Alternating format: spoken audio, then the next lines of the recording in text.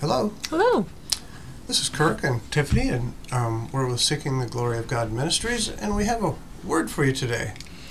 Yes, the Lord wants to talk about the idol of relationships. So an idol is anything that is between you and Jesus, that you've exalted in your heart above the Lord. Because if Jesus is Lord, then he's Lord. And he's the one that we would obey. So this is what he's addressing.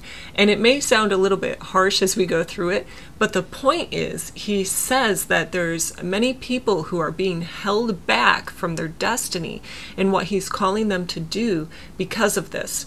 So as I speak this, I am believing that the Holy Spirit is setting those of you free who need to hear this. And that from this point on, this idol is shattered in your lives in the power of the Holy Spirit in the name of Jesus, and you will fulfill that calling that he's placed in your heart. He's given you a vision for. Okay, so the Lord says that there are people, churches, groups, etc., that are exalting marriage and family relationships above Jesus. And the reason for this is they believe that they must live in unity and peace with their spouse or their family, but they don't actually have a good idea of what unity means to God. So we're going to go for that right now. Unity is not conformity. Some read like Psalm 133 in the scriptures, and they think they get a wrong idea about what God's saying. So let's read that first. Psalm 133, New King James. Behold, how good and how pleasant it is for brethren to dwell together in unity. It is like the precious oil upon the head, running down on the beard of Aaron, running down on the edge of his garments. It's like the dew of Hermon, descending upon the mountains of Zion. For there the Lord commanded the blessing, life forevermore. Oh, that sounds really good. It is. It's wonderful. Mm-hmm. Unity is great, and it brings tremendous blessing and power.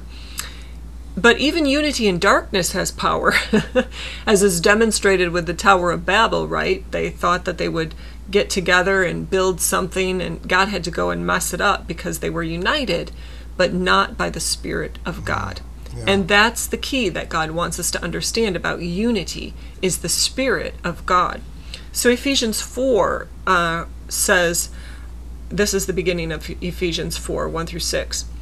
I therefore, the I is Paul, I therefore, the prisoner of the Lord, beseech you to walk worthy of the calling with which you were called, with all lowliness and gentleness, with long suffering, bearing with one another in love, endeavoring to keep the unity of the Spirit in the bond of peace. There is one body and one Spirit, just as you were called in one hope of your calling, one Lord, one faith, one baptism, one God and Father of all, who is above all and through all and in you all. Okay, so because there is one Holy Spirit, and that's the Spirit we've been given as believers, that is the Spirit that unites us. Unity any other way is not of God. So when people use conformity instead of unity of the Spirit, it ends up looking like denominationalism, striving, manipulation, law. For example, one denomination may say they're all in unity because they all believe a certain doctrine. And another congregation, denomination, may say they're all in unity because they believe the opposite doctrine. However, does anybody really believe that all these denominations are the will of God? Does the Holy Spirit have more than one opinion on its subject? Would he tell one church, for example, that healing is not for today, and then he'll tell another denomination healing is for today because that's what you see Jesus doing, that's what he paid for? Well, of course he's not going to tell them two different things. That's ludicrous. The Holy Spirit is not divided. And as people agree with him, they'll have true unity of the Spirit because they'll be agreeing with the Spirit. You know, another example of a kind of unity that you don't want. I was just just came to me is Ananias and Sapphira. Right. It's ungodly unity. They, They dropped dead. but they had unity. Mm-hmm. But God didn't respect that unity that they had, because Right. it was not putting Him first. Mm-hmm. Right. It was not under Jesus. Right. So Yeah, and Paul, in one of his letters, he says to two women, I want these two women to agree with the Lord, in other words, because they were having a contention between them. So, okay, so now bring this unity thought into family relationships. If you are a believer, one who actually believes God and agrees with what He says and is led by the Spirit of the Lord, and your spouse is not a believer, doesn't do any of that, can there be true unity of the Spirit between you two? no. There really can't, because can you truly be united with someone who doesn't follow the Holy Spirit? Not just a spouse, but anyone. You really No. can't. If you try to be in unity with an unbeliever, for example, an unbelieving spouse, you're going to end up giving up truth, and you'll end up following that person rather than following God. So, does God desire unity in your marriage? Absolutely. Of course He does. He desires all men to be saved, Yep. all men to follow Jesus, to be led by the Spirit. But you cannot use your spouse as an excuse of why you do not follow God. Do you think if you've heard God on an issue and you don't do it because your spouse isn't in agreement with you, that that excuse is going to hold water in front of God? It won't. You say to Him, I know you told me to do this, Lord, but, my spouse, they said, no, I don't agree with that. I don't want you doing that. And so then I didn't do it. Well, who's Lord? Yeah. You really think you can say to Him that, I know you told me to lay hands on the sick and they recover. I know you told me to cast out demons. I know you told me to preach the gospel. I know you told me to make disciples of all nations. But my spouse didn't want me to. And so it caused friction in our marriage. So I didn't do it because I wanted to live in unity with them. That excuse won't work. Who is Lord? Is your spouse Lord? Do they matter more than God? Does their opinion matter more than God's? Is your unity with them more important than your unity with God? And I understand this will ruffle some feathers, because this is pretty heavily preached in a lot of churches, that you need to submit to your spouse, and that's submitting to God. Well, you do submit to one another out of love, but that looks a lot different than what people are preaching. One time I was sitting in a church reading my Bible, and inside I could hear the message inside. It was on marriage, and I heard the Holy Spirit say to me, they're exalting marriage above Jesus Christ. It was very plain, and it came out of the blue. And it was a church that frequently had messages on marriage week after week after week every year. And the reason that they did that is because they saw a problem. There was a problem of divorce in the church. It was running rampant. Sure. And so they were trying to correct it. But rather than preaching Jesus, they were preaching some form of unity, conformity, some form of let's just try to agree together. Your spouse says this and you say that, so let's kind of meet in the middle. And that's not really how the Lord works. You follow the Holy Spirit. If there's something going on in your marriage, you ask Him. You ask Holy Spirit, and He'll give you words to say. He's amazing. He might tell you, yeah, do what they're saying. Give up what you want. I mean, you're dead to self anyway as you follow Jesus, right? So, okay.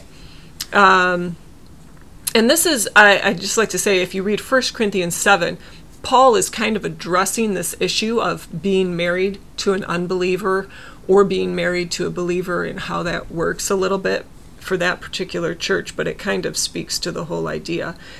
He's saying, look, if you're not married, don't marry an unbeliever. Don't become unequally yoked, because you can't have true unity, okay? Sure. Yep. So to begin with, if you're not married, don't marry an unbeliever. That's what he was telling them, because otherwise you're going to have problems. So obviously you always follow the voice of the Lord. This isn't a law, okay? But he's telling them that they'll run into issues if they do that. And then secondly, he says, now if you are married and then you become a believer, but your spouse is not, you're not to leave them. You're to stay with them. You don't divorce them just because they don't agree. You love them, but you follow the Lord. That's how it works. Okay, so then I was reading in Deuteronomy 13, 6 through 11, and this is what God said. This is how he views exalting any relationship above Jesus. And I'm going to read out of the NIV for this. If your very own brother, or your son or daughter, or the wife you love, or your closest friend, secretly entices you, saying, "Let us go and worship other gods," gods that neither you nor your fathers have known, gods of the peoples around you, whether near or far, from one end of the land to the other, do not yield to him, or listen to him. Show him no pity. Do not spare him or shield him. You must certainly put him to death. Your hand must be the first in putting him to death, because he tried to turn you away from the Lord your God, who brought you out of Egypt, out of the land of slavery. Then all Israel will hear and be afraid, and no one among you will do such an evil thing again. Well, this goes just with what Jesus taught in the New Testament. He says in Luke 14, 26 to 27, "If anyone comes to me and does not hate his father and mother, wife and children, brothers and sisters, yes, and his own life also, he cannot be my disciple. And whoever does not bear his cross and come after me cannot be my disciple." This is the cost of discipleship. Jesus is to be Lord, and no relationship may come before that. And of course, now in the new covenant, he's not telling anyone to stone their family for not following Jesus, okay? Right. But he's saying it's serious. You cannot love them more than God. You can't even love yourself more than God. Remember, you die to self. If you truly love God, you'll not exalt another relationship above him. And being concerned about pleasing your husband or wife is actually considered the affairs of this world, according to 1 Corinthians 7:33 and 34. But instead, we need to live in undivided devotion to the Lord. That's in 1 Corinthians 7:35. So all of this is focused a lot on marriage, but it's true for the entire family. The Lord's talking about all relationships here. So do you love your family so much that you're willing to follow them and agree with them so there's no dissension among you, so that you'll even give up what God wants you to do? Jesus said you can't serve two masters. Either you'll hate the one and love the other, or you'll be devoted to the one and despise the other. If Jesus is Lord, then he's Lord. And we always look at Jesus, right? So Jesus is perfect theology. Look at him as a child. He stayed behind in Jerusalem, and his parents thought he was being disobedient. "Why have you disobeyed us?" they said to him. He was following the Spirit. He was listening to the Lord and doing what Father wanted him to do. He was following God above his parents. That must be about my Father's business. Must be about my Father's business. And isn't that what you'd want your children to do? I mean, wouldn't you love it if you found out they disobeyed you because they heard the voice of the Lord and did what he said? I mean, wow, that's what we desire, is our children to follow Jesus. Or remember when Jesus was ministering when he was an adult at someone's house, and his mother and his brothers and sisters come outside the house and they're like, "Tell him to come out because we think he's lost his mind." Well, he didn't. He didn't come out, and he didn't lose his mind. He was following Father, doing what he saw his Father doing. And really, this is a common thing among believers that they have to deal with. When we were talking about this, the Lord was bringing to mind many testimonies that people have of having to go against their family or against their spouse in order to follow the Lord. It's probably too numerous to count. You take almost any Muslim who becomes a Christian, and this happens to them. They're frequently beaten, thrown out of the house. The women are raped. They are stoned. They're killed in another way. There's a cost, but they choose to follow Jesus rather than their family. And sometimes in the West, we think it's bad if our family just thinks we're weird, or they just ridicule us because of how we follow the Lord. And Father is saying today, my people, this should not be. A life fully committed to Jesus will be a life of love. You don't have to worry about loving your family. You'll love them if you're following the Lord. They'll see Jesus in you. You'll speak him and live him, because he says, as he is, so are we in this world. So follow him. Surrender to him. Decide today to serve him alone. The Lord says the devil is holding some of you back from your destiny because of this lie of exalting human relationships above your relationship with Jesus. And he doesn't want this anymore.